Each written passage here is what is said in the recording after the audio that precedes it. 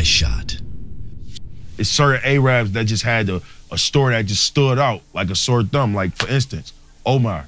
Omar had King City, 05, 06, 07. King City, you had to go to King City. I don't give a fuck.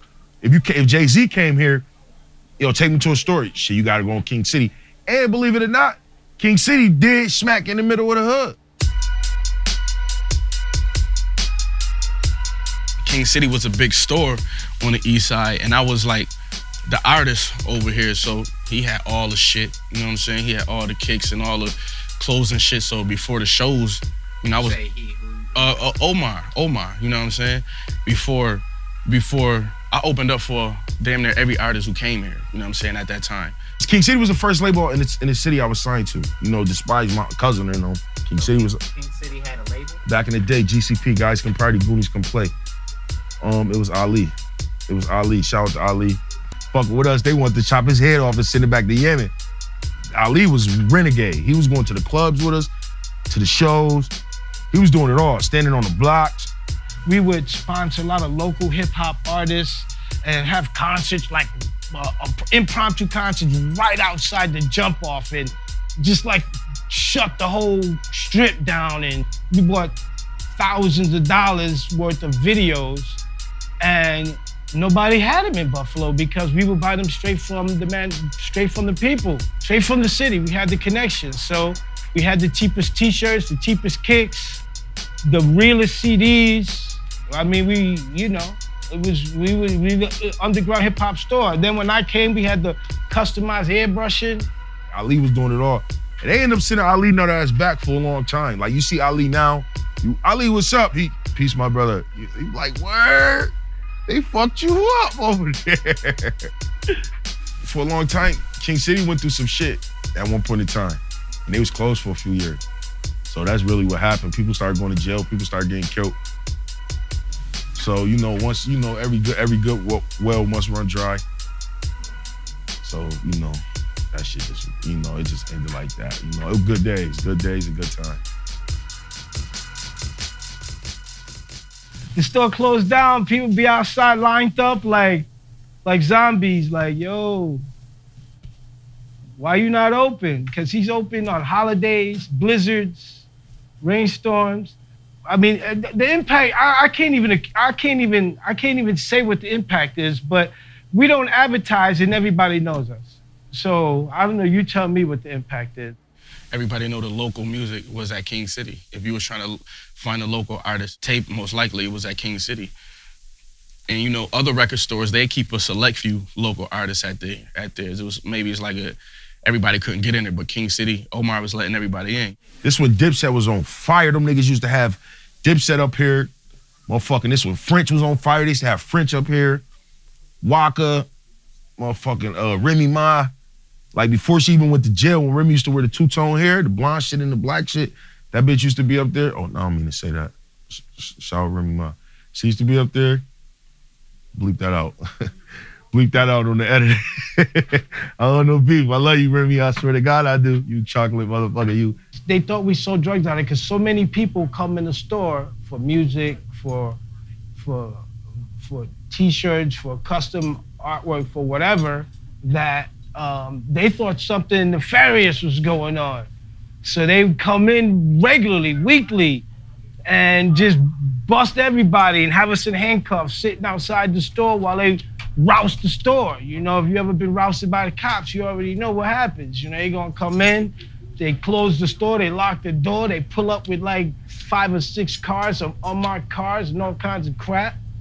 And they do it broad daylight while you have business hours. So everybody pulling up to your store trying to do business will see you like as if you're a criminal or something. When them motherfuckers is in here, I'm the artist, I'm a independent contractor.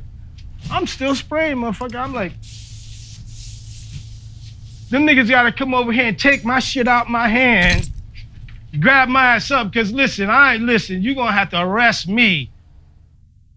In 2019, intensified gang sweeps hit the streets of Buffalo's black neighborhoods.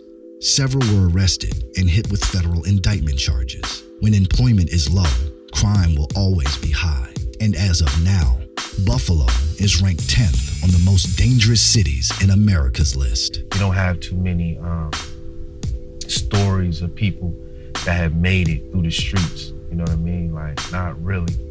You know, I haven't seen too many, you know. And if they do, they move the hell out of Buffalo. Buffalo's one of the places that you can't be too much of an overachiever, especially in the streets, you know? So, if you're not careful, you get swallowed whole, whether that's going upstate or losing your life. My brother trapping out the van. He be like, yo, don't put the van on camera. Yeah, look. Some shit going on already. Damn like. They always going down that way. I do music. What kind of music? I rap. How long you been rapping? Off and on for a long time. I just started taking this shit serious my last time getting out of jail. Or my last time getting jammed up. I actually got shot right here. I got shot in the back right here. Right in this pole. Might be a little further up.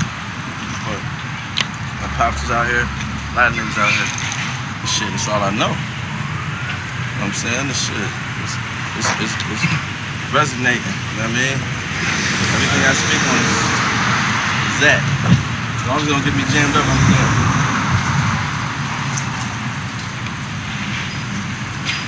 Shit. Everybody that's doing their thing right now, most of them I'm connected with. They my brothers. Wes, Conway, Benny, Stiz, you know. Got my young boy 22 coming soon. Lil Lovey. It's a lot going on. El Camino, Ricky Hyde. There's a lot going on in Buffalo right now. Free J Batters too. J Batters was on his way. He's still coming back. Hopefully on that appeal. You know what I'm saying? Just gave my man 40. Took it to trial. You know what I'm saying? People ain't playing. Free J Batters though. Yeah, we exist now. Ain't much they don't know now. We in the door. Thanks to them boys, you know what I'm saying? We got movies going right now. I mean, Deuce doing the movie thing. The boy E-Raw's doing the I'm Living Beat thing. And we got the music. We popping right now. Now if the Bills go to the playoffs or some shit like that, we really gonna be winning.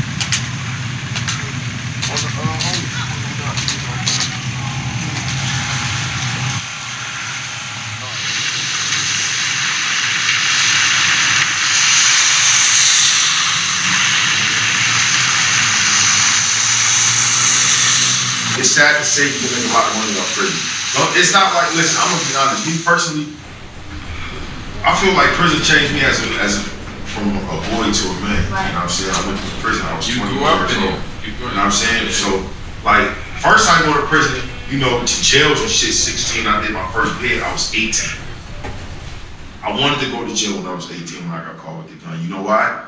Because the whole city of Buffalo, little niggas that was 16, 17, 18 was going to jail for committing crimes. Shootings, robberies, bank robberies. So you want to go, like, oh, my man, oh, the shit, everybody in here, I want to go to jail. Right. Like, it may sound crazy, but this real shit. This real shit, right? It may sound fucked up, but this what you say, though, the whole city, right? The whole city of Buffalo. This shit crazy. You feel me? This shit crazy. I'm 33 years old, so this, when I was 18, I got caught May 13th, 2003.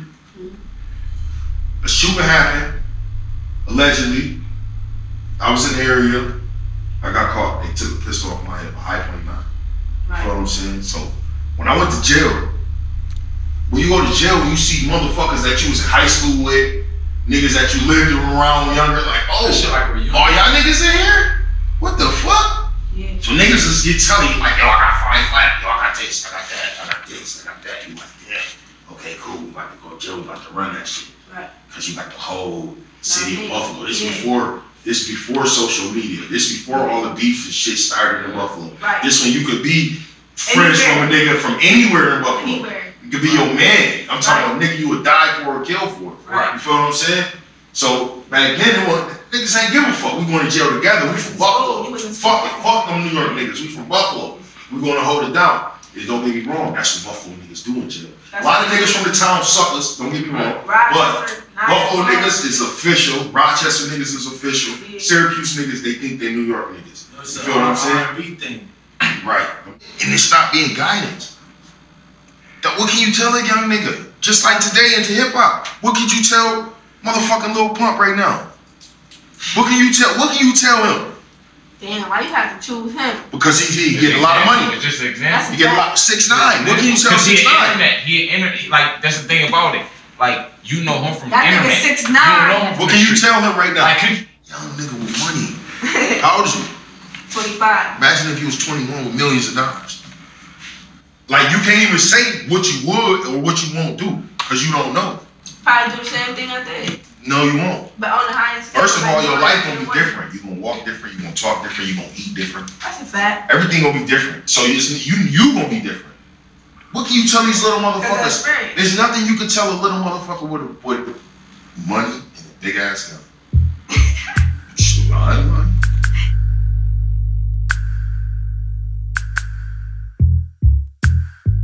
You see my son T Jizzle right there. T Jizzle. Matter of fact, it's a lot of fame, right? Yeah, that's a fact. It's a lot of fame.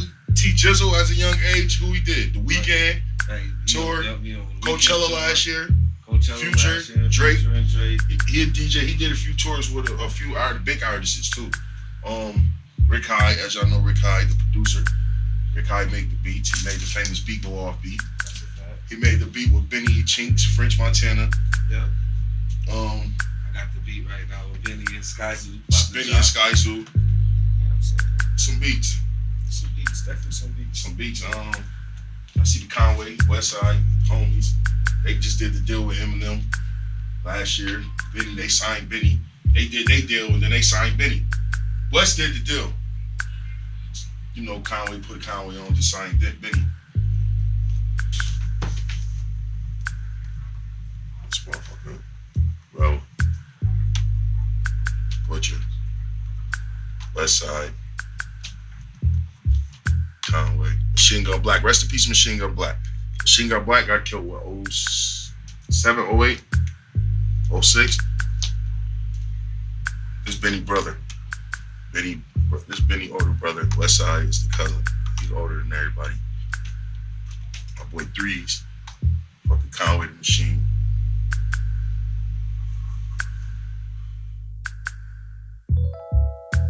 What was growing up in Buffalo like to you? Man, it was like a movie, man. It was dope. You know what I'm saying? Because as a kid, like, you really don't understand what's going on. It was Nintendo games. It was my cousins and my friends coming to stay the night over. It was my mom letting us stay up, and it was all night summer playing, chasing the girls and shit like that. And yeah, you know what I'm saying? Yeah, I'm from $1 million block too. We gonna, I mean, that's the other side. You feel what I'm saying? So it was like, my block was crazy. I seen a lot on my block, so that's why I said it was like a movie. You feel what I'm saying? There was a lot of gangsters from my block, a lot of money getters from my block, some millionaires from my block. Benny and them was already rapping. They was actually my dad artists in 2008 before my dad went to jail. He signed Conway, Benny, all of them. And he went to jail, so he released them boys off their contract and everybody really went their separate ways.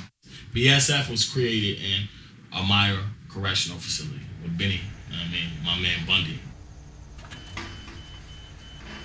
When I came home, I had down packed with the music and everything, and I branded it with the music. But I remember I got some shirts for a video shoot, just like one run. I got some shirts, and we all wore the shirts and everything like that. And then once I did that, he caught the idea, like, okay. They printed up hoodies, t-shirts, Scullies. They went hard with the merch. So that's another thing. Like, their presence is felt when you ain't hearing the music. You seeing their hoodie, you're seeing their hats. So I think that is what separated them from everybody else. The clothing, the hats and the shirts and the merch, you know what I'm saying? It's like people don't even, they know that's not even on my face. Some people don't even know. People be surprised that I got anything to do with B.S.F. because they be thinking it's him. It is him, you know what I'm saying? It's me too, though. You know what I mean? But bro, it's everything to that shit. He the mover and shaker and everything. He come up with the ideas and fill me in on everything.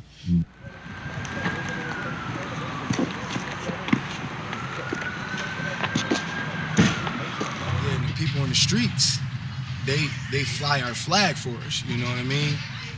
And they represent us. So if this person wear a B.S.F shirt, he might get into an altercation. They hold us accountable or label us as like that's got something to do with us, but we could be way in another city somewhere. To me, personally, B.S.F is always gonna be here because it's ours. You know what I'm saying? I don't feel like we're gonna sell out. I don't feel like it's something to pass down to our kids. You know how people pass down companies and hear certain shit and hand shit over, like, you know what I mean? So I think it's gonna be here. I know it's gonna be here forever unless we sell it. Anybody that ever got excuses will be like, nobody put me on, or y'all lucky, or this, like, I think we probably like $2 million invested. Like through our whole career, easy. We ain't even got $2 million. We ain't even got $500,000. You know what I'm saying? I got a bunch of bills this week, and majority of them shits ain't even my bills. You know what I'm saying? They other motherfuckers' bills. My mom had 8 kids, you know what I'm saying? Rest in peace, Machine Gun Black. That was my older brother. You know what I'm saying? That was Westside Gun and Conway's first single off Shady Records. It was called Machine Gun Black, named after my brother. He was on his Conway shit way back. He been killing niggas in his flow. You know what I mean? Or, you know what I mean? Like, killing niggas, like, literally, like, all he talk about was dumping, killing you out, digging you back up, fuck your mama, your grandmama, I go shit on her face. Just crazy shit. Like, real gangster shit. Like, ooh, that nigga name was War God before that nigga was Machine Gun Black. That nigga was the War God. You know what I'm saying? Like, I'm saying, since my older brother Machine Gun Black died, I'm the oldest now. I got a little knucklehead brother. I got a little brother who in Wyoming State Penitentiary right now. You know what I'm saying? I got another little brother younger than me. You know what I'm saying? Look like me. I got another little brother who in Atlanta. You know what I'm saying? I got 2 sisters, you know what I'm saying? 2 teenage sisters. And I got 2 sisters in their 20s. I got a big family, man. Bitches is fucking all the niggas, so now they just feel like nobody gonna tell nobody. Yo, a big out, these niggas gotta be out their minds to think you gonna fuck me and my friend, and I'm not gonna tell each other. I'm the provider. Bro, as soon as I fuck, I'm telling y'all the same night. No, but you know what happened? Nobody ever checked these bitches. They think niggas be being slick in that bitch. About the high stats. That's what it is. Yeah, they're trying to fuck. No, they really didn't make friends. No, they bitch. You talk about though. Oh, you mean that shit? Well, I did, nigga, in Cortland that time. The Steph out here right there. You was like, how'd you gonna put hands on me? Nigga, I'm your fucking man, nigga. Fuck wrong with you, nigga? See, they're arguing. Look, this raw footage. Them niggas is shake out in there. This shit is real.